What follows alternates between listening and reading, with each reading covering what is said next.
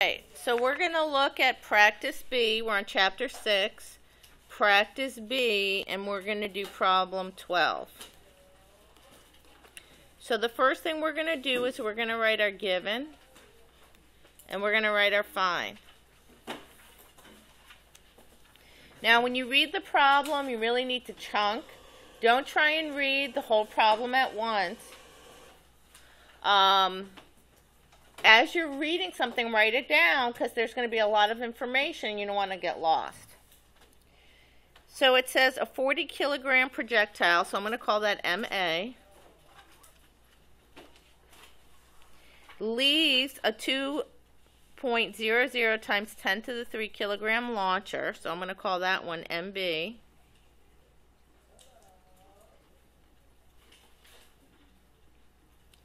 With a velocity of 8 meters per second. Now, if we conceptualize this, I have some type of a launcher and the projectile's in it. After it's launched, it's going to go this way. So that the part that's confusing here is that's actually VA prime. The prime means after the launch. So remember, the equal sign is the event. I'm going to have something launched or something's going, you know, so whether, like yesterday, it was like a bullet in a block or something, or things collide, the event is the equal sign.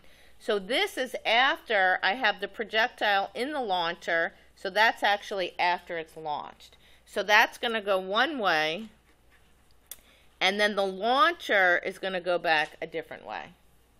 Okay. So that's the hardest part of this problem. What is the recoil velocity of the launcher? So I want to find VB prime.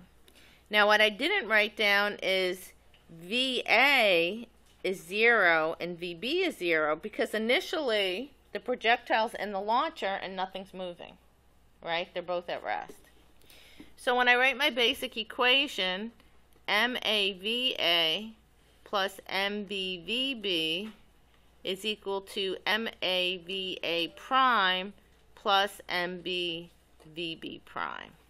And I want to solve for VB prime. I want to solve for the velocity of the launcher.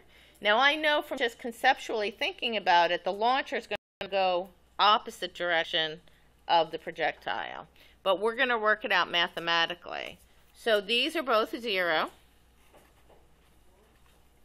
So what I'm going to do first is I'm going to move this to the other side. So I'm going to say negative MAVA prime is equal to MBVB prime. But I want to solve for VB. So negative MAVA prime divided by MB is equal to VB prime. So now I'm going to substitute in my values. So negative 40 kilograms times 8 times 10 to the 2 meters per second divided by 2.00 times 10 to the 3 kilograms. So when I do it, VB prime comes out to be negative 16 meters per second. But remember, the negative sign tells me the direction, so it's just basically in the opposite direction, because I don't know what the direction is.